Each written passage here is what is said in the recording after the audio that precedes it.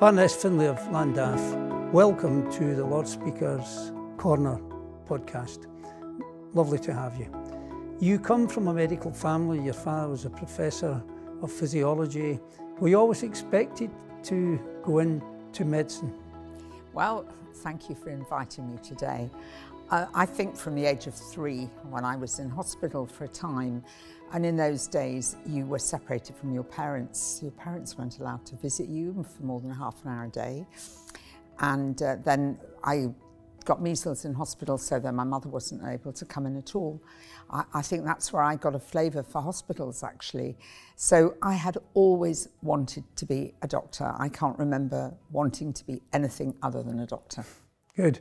Well, tell us about your journey in medicine, because you eventually ended up in palliative care. So some would say maybe palliative care is one of Cinderella specialties, in the light that there's cancer, there's heart or whatever, but you go about your business quietly there. Well, going back to my childhood, there was lots of illness at home. My brother nearly died in childhood. I was aware both my grandfathers died. My great friends next door, the 2 houses were almost brought up together. There was illness, TB, in the house next door. And then my best friend at school, her brother died suddenly of meningitis when we were in our early teens. And I just thought that it was normal for people to be surrounded by serious illness and near death. And it was almost a surprise later when I went to medical school and met other people, that other people didn't come from families like that. I also, when I was training as a junior doctor and indeed as a medical student, got worried about the way that patients were viewed as there's nothing more we can do for you once they had advanced disease. That knowledge of analgesia was poor. And then I worked in a paediatric oncology department for a time. I had done anaesthetics before that, and I suddenly became aware that I knew more about analgesia, pain relief, than the others I was working with, and my consultants there recognised it too. And then I had some time in intensive care, and I just thought, when people are really seriously ill, that's when they need good care the most. At that time, Cicely Saunders was setting up she'd just set up St Christopher's Hospice, was setting up education programmes. I then had gone into general practice, and with another GP, we went on one of her short courses, and we said, we've got to do something about the way that dying people are cared for. And so that was the beginning. And then I was involved later on in setting up a home care charity, and then eventually in palliative medicine becoming recognised as a specialty. Because when I started out, it wasn't recognised as a specialty. And when I applied for a job to run the hospice in Cardiff, people didn't know even what to call me. They called me a consultant in terminal care, which was a bit grim for patients. And I had to really argue to have consultant status because I'd come from the GP stable. But, you know, you get there slowly. Now, I'm going to ask you about your work in the Lords and your work with palliative care. But maybe for a little interlude, I'll say, you did work as a GP in Maryhill in Glasgow for a time. What impression did that make on you? Well, I had 5 years as a GP in Maryhill in Glasgow. And I really saw, if you like, the tough side of life, just how tough it is for some people to live. There was an area that I covered, which was Pottle Park, and actually most of those dwellings have been torn down now. A place called Fruin Place, it doesn't exist anymore. It was really poor. I used to have to pay kids to mind the car if I did a house call, otherwise I'd come and find the wheels were off. I only ever took 1 prescription to a house because I didn't want to be done over for my drugs or my script pad. And I had patients who, when they were in police custody, would ask me to go and see them rather than the police surgeon, because I think they trusted me. And I looked after 3 children's homes because no other GP was prepared to look after them.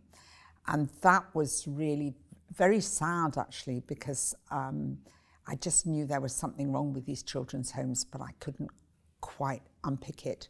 And over time, Then a few years later, the children themselves set fire to one of the homes, which confirmed my worst fears, I think. And you say in a phrase which I love, without health, a nation cannot thrive. Was that your experience that led you to such a profound insight? It certainly was. I saw the dangers of alcohol. I saw the damage that alcohol does to families. The way that people would fall down a spiral of deprivation, ill health, poverty of ambition, poverty of aspiration, a sense of hopelessness, and how that linked to unemployment and lack of success. And actually, if we have a healthy nation, healthy in body and in mind and in attitude, concerned for each other, looking out for each other, then we can all work together and we can thrive. In 2001, you were almost the first to apply to the House of Lords Appointment Committee to come in the House of Lords. Now, it would seem that politics was foreign to you after immersing yourself all in politics.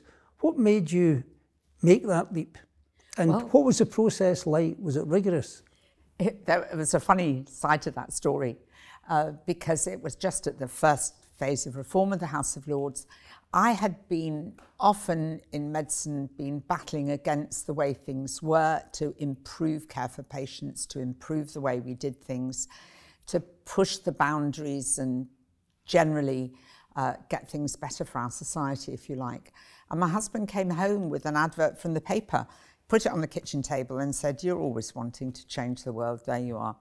And I just thought, oh, right. So I looked into it. I had given evidence to a select committee already, to Lord Walton's select committee on medical ethics at one point, and been absolutely fascinated and realised that if I was going to improve things, I needed to get onto a bigger stage. Mm-hmm. In the House of Lords, you're frantically busy, you know, on the floor of the House, and you're presenting bills. You've presented quite a number of private bills which didn't succeed at first. On many occasions you must have thought you were just knocking your head against a brick wall. But somehow I don't think your personality would allow that conclusion. I had a very wise mentor over the years, and that's Dame Deirdre Hine, who was Chief Medical Officer. And one day she said to me, "Slowly, slowly, catchy monkey." And actually, I'm aware that, you know, you put something forwards, people don't want to take it up for various reasons. But once other people come on board with an idea, they refine it, they improve it.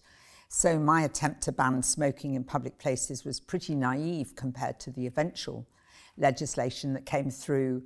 I'm just delighted that it happened. And actually, where we get to becomes really important. And it doesn't matter whose name's on it. It's not about taking credit for something. It's about actually what you can do to improve society. Yeah, but there has to be a public awareness campaign there. Was that your aim there? It was very much about working with people. I was very lucky because in the Welsh Assembly government, people like Jane Hutt were particularly supportive of what I was trying to do. We were all working together at the same time. And we were all aware of the dangers of tobacco and how tobacco was taking people's lives early and leaving children orphaned and so on. And on sunbeds, you pioneered those sunbeds for under 18s not having access, and also alcohol minimum pricing. That's still to be implemented in Wales, but it's in Scotland. Give us an idea of those campaigns. Well, with the sunbeds, I'm married to a dermatologist, so I've become pretty aware of sun damage to the skin, but also we saw young women who got really badly burned using these coin in the slot machines. And of course, once the skin's destroyed, it doesn't really repair itself to the same extent. They're scarred and so on. So I was really keen that we got that regulated. And then with alcohol, a very good friend of ours at medical school had a very sad background, family history, and he became an alcoholic, and he had the courage to come out and speak about it openly. And he has now died, actually. He died of a malignancy. But I really felt a commitment to Mike Wilkes, that to carry on trying to do what he had been doing, which was really speak openly, destigmatise, and help people recognise they need to do something about alcohol. The Scottish experiment of minimum unit pricing has shown that the people in the lowest decile in society, the ones most at risk, are the ones who actually get the best health benefit when you introduce MUP, minimum unit pricing. So you narrow health inequalities by such a measure. And we've also seen, and in Parliament people have spoken openly about the damage that alcohol has done in their lives, particularly when they were children, perhaps had a parent with an alcohol problem.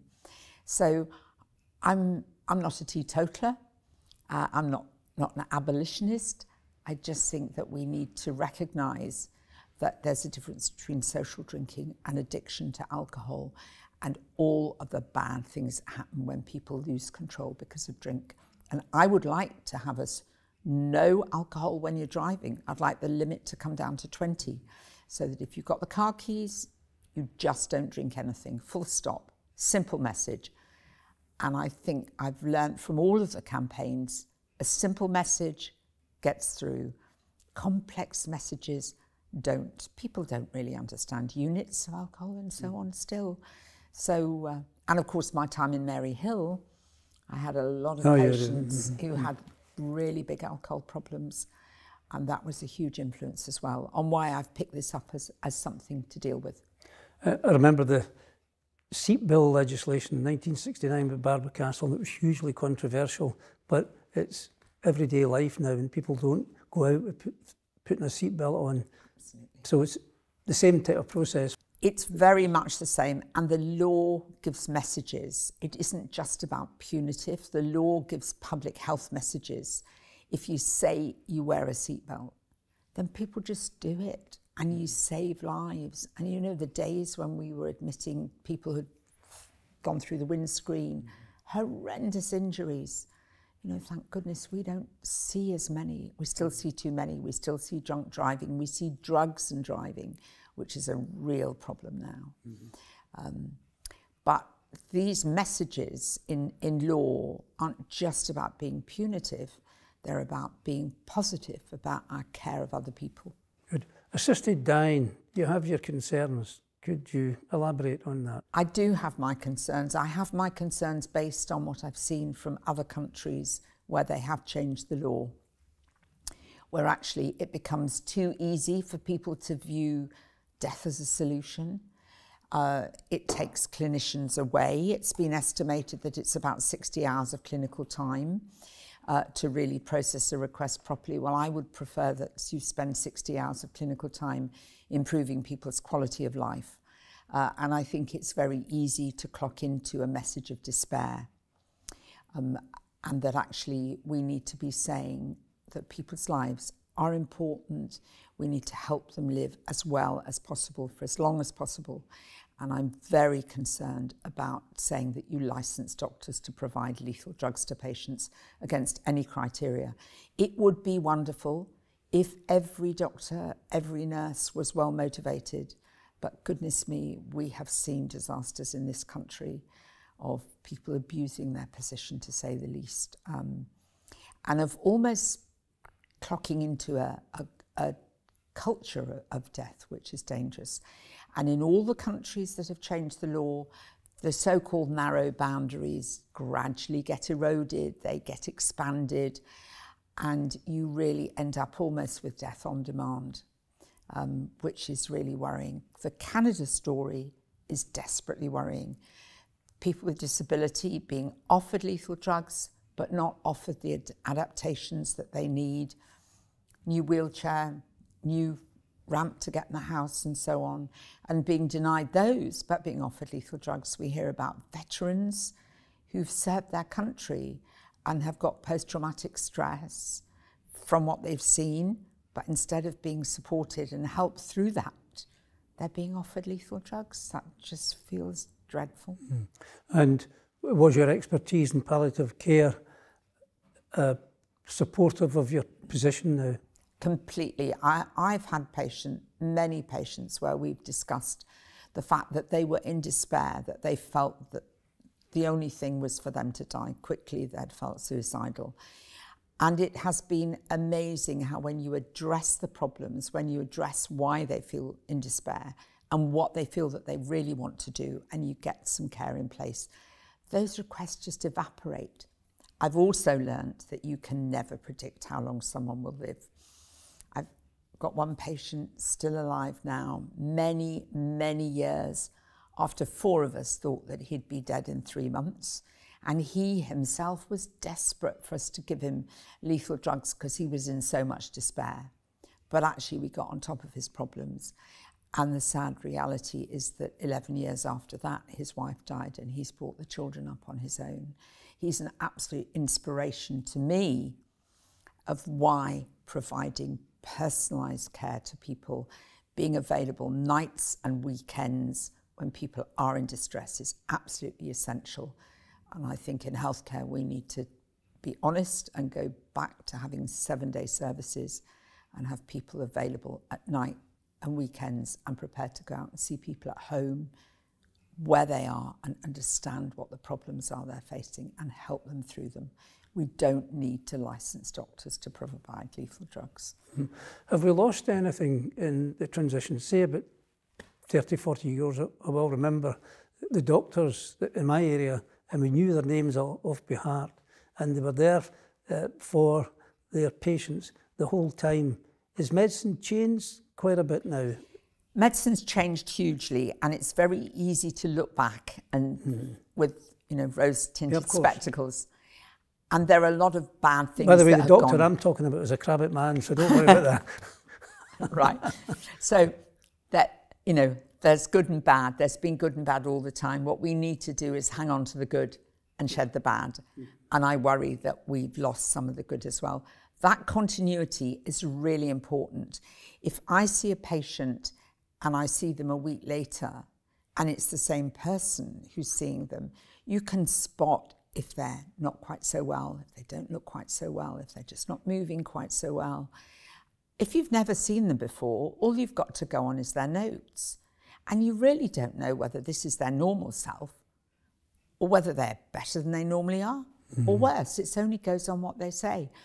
So there was an interesting study actually done of just observing patients versus monitoring with all the high-tech stuff and looking at patients and listening to them, hearing the tone of their voice, picking up the sweaty hand, the slight tremor, slight wobbliness, gives you a really sharp pointer to the fact that there's something you need to look at and improve. I think it's really important to remember that you listen not only with your ears, but you do listen with your eyes. You look, you assimilate everything. You listen with your nose, the smell. If things are going off. Parkinson's, for example. Lots of things, but and then the way that people move. But the most important thing is that you listen from the heart with your undivided attention. And then you assimilate all of those inputs, and that gives you a picture of the person.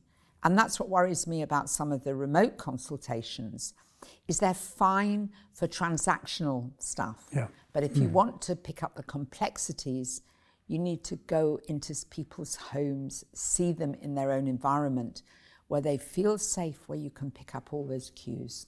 You have really gone into the online safety bill very much, and I know that you've worked along with Samaritans and families who have lost close ones with internet engagement. Yeah. The internet is a great tool for us who feel fit and well to find things, but the trouble is when people are in despair, it can really suck them down a route of despair. The algorithms that push out suicidal thoughts, how to kill yourself, that entrap people, and the tragedy for parents when they find that their child, their youngster, has gone into this downward spiral and killed themselves. Often they had no idea that the child was even engaging in some of these online forums. And of course, when life is gone, it's gone. And I think people often don't realise the finality of death until it happens. So I was very keen to work with these parents who want desperately to improve things for others. Of course, recently we've seen about online promotion of suicidal ideation. We've seen the kind of the glorification, if you like, of somehow like a commodity of dying, and portraying to the public as if somehow if you take your own life, then you're on a sandy beach and there's music playing and all your family around and so on. If you look at the experience from those countries that have changed the law, it's not like that. The time from taking lethal drugs to death is sometimes very prolonged. This is not what people expect. And this isn't how it needs to be either. So in the online safety bill, I was really keen that we make sure that promotion of self-harm, serious self-harm, which leads into suicide, isn't a route to hook people in to more and more and more despair and feeling that their only solution is to end life, but that actually that they must have more help. The government have picked up the problem of serious self-harm, and that's in the bill. And I think the person who really needs to be admired most of all for all the work on the online safety bill is Biban Kidron, who worked phenomenally for many years and has worked with so many people to really try to make the internet safer. We've just had this case of somebody selling a white powder over the internet that seems to be responsible for quite a few suicides in this country. And that is not the answer to our problems. Baroness Kidron, I interviewed her a few weeks ago in Lord Speaker's Corner, and she gave me a story which was fantastic. But she did mention that her code of practice that she has established has been adopted in quite a number of countries. The Governor of California is going with her to the White House, indicative to me of the House of Lords and the reach of the House of Lords. What can you add to that? I think since I've been here in the House of Lords, I've become aware just of the level of expertise and how actually the public out there are not aware of how much expertise is here. The press, I think, don't portray us terribly well. We don't get much time. Press like a scandal in many ways. And there's been a lot of focus, unfortunately, on some of the way that some of the appointments have come in, which is a distraction really from the terribly important work that we do, because we are refining legislation. Just last night, there was a vote about organ harvesting in China, this forced organ harvesting, the persecution of the Uyghurs and Falun Gong and these other groups. Terribly important in setting a moral tone, not only for our country, but a message out to the rest of the world. And that's often coming from the House of Lords. In terms of your work, I would think that you're full-time in your palliative care in Cardiff. You're full-time here, you're a deputy speaker, you're fluttering about everywhere, and really having penetrative questions and getting on. Has the House of Lords in any way changed you personally or changed your approach to medicine and society? What's that mix of politics and expertise done? Oh, what an interesting question. I think inevitably, if you asked my family, yes, it's probably changed me. I try to hang on to my values, and the most important thing I think I was ever told when I was an angry teenager, writing off to people about various things, but not doing the schoolwork I needed to do. I was too busy being an angry teenager. My father said to me, if you really want to change the world, you must get to the top, but not lose your principles on the way. And I hope that I've clung on to my core principles about valuing each person and valuing the people around me with whom I have long-standing friendships, my family who I love dearly, and that at the end of the day, I still know where my priorities are. And many people come and go. People send me nasty letters about things. Well, that's, in a way, it's a reflection of their problem. not mine. But I try to respond when I can, providing it's not too nasty. And I think possibly out there in society, people don't realise just how much work we do to really try to improve the lot of everybody. Tell me what you and your colleagues in the House of Lords have done that are signature changes. You mentioned the online safety bill with Baroness Kidron. I've mentioned a few to you here, but what ones are dear to your heart? Well, obviously all the tobacco control stuff is really dear to my heart. And that was a House of Lords initiative, so without the House of Lords, that would not have progressed. No, it would not have progressed. I'm really proud of the fact that we've got palliative care in the Health and Care Act, finally, as a core service, that it has to be provided. Now I'm working with people to try to make sure that the commissioners have the standards, that things are rolled out and that things improve. It's taken 20 years to get there, but I think it probably wouldn't have happened if I hadn't been able to get that amendment, and that was the support from around the House to recognise that just because people have a life-limiting illness is no reason to not make sure that they get the best of care everywhere. And we now need to tackle the patchiness of provision. So it's always ongoing work. We establish one thing, it isn't finished, it's about making sure that it keeps going, that it doesn't drop off the agenda as well. So I think those are probably the things: palliative care and those public health messages that we've already touched on. And if we can stop this view that somehow ending your life is the best thing you can do, and I'm afraid not all families are loving families. We have to be aware of that too, and that we protect people when they're at their most vulnerable. In preparing for a meeting in mental health in the House of Lords, which I convened, I was looking up the history books, and actually Enoch Powell was the Minister of Health in the mid-1950s, and he got rid of the asylums and stuff. You remember all that stuff. But he had one phrase there, that he looked forward to the day when mental health and physical health were equal, were at one. Now, given what some would say from the articles in the press and whatever, there's increasing levels of anxiety in society now. Would mental health be another objective for you in the future?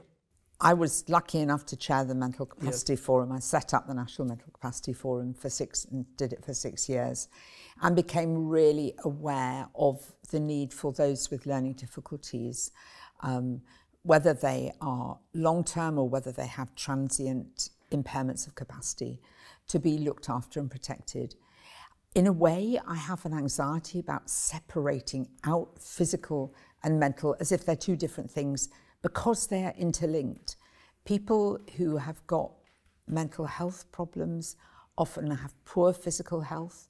People with poor physical health have mental health problems. They're integrated, the mind and the body. Our emotions affect the way that we behave and affect our health. We know that people who are depressed, their immune system doesn't work as well. So there are lots of integration, and parity of esteem across all the disciplines is really important, and that we recognise the early warning signs, and we don't just think, oh, there'll be a drug that will fix this or a drug that will fix that. Society has to take ownership for the well-being of its own population. But from knowing you in here, I know you've got a strong sense of identity, and Wales seems to mean a lot to you. Wales means a great deal to me. It has provided me with a fantastic platform. I don't believe I could have done what I have done, particularly in palliative care, if I hadn't had such fantastically supportive colleagues in Wales. When I was appointed as the first consultant in what is now palliative medicine in Wales, I thought, well, if I can teach people in Cardiff, if I can change things there, then ripples on the pond, I can change them in Wales. If I can do that, I can do it across the UK. And of course, the teaching that we set up then went global, and we've educated people around the world to raise the standard of care. And I had opened doors from my colleagues across all disciplines, really, at every level. And it has been a fantastic place to live, to bring up my children and to work. And so my gratitude. You know, you have your work outside with palliative care. You work in here. That's unlike the House of Commons where they're full-time MPs and they have their constituents. But what's the benefit of an institution like this, given your lifestyle? Well, people who are working outside are always bringing in up-to-date, current things from their own experience.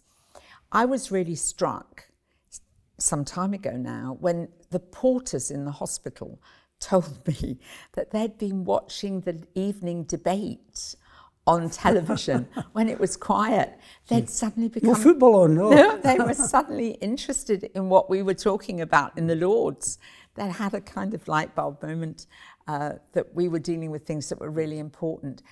And of course, because of being part of society and part of work, we maintain an up-to-date presence that we bring in. I don't think I could have had even a tenth of the insights that I've had if I had been a full-time politician. Wherever I've been working, there's something about working directly with people in different areas that you see the complexity of things and the subtle nuances there. So we bring that perspective and that experience, and then we integrate it with all the other things that are going on. So there was one piece of legislation where I spotted something that nobody else had spotted, and that was that if the biochemistry and bacteriology labs were locked, double locked, treble locked, as was being required, because people were frightened of terrorism, that the cardiac arrest team in the hospitals I knew wouldn't be able to get from one side of the hospital to the other. It was just a really simple thing. Mm-hmm. But actually, if I hadn't worked in these hospitals, I don't think I would have realised it either. Okay. I know you never take no for an answer first time. But given your kinetic disposition, what's your next Everest? Oh, boy, my next Everest. I think I want to carry on actually with the projects that are going. I do want to see drink driving go. I want to see palliative care available everywhere, 24/7, for those who need it.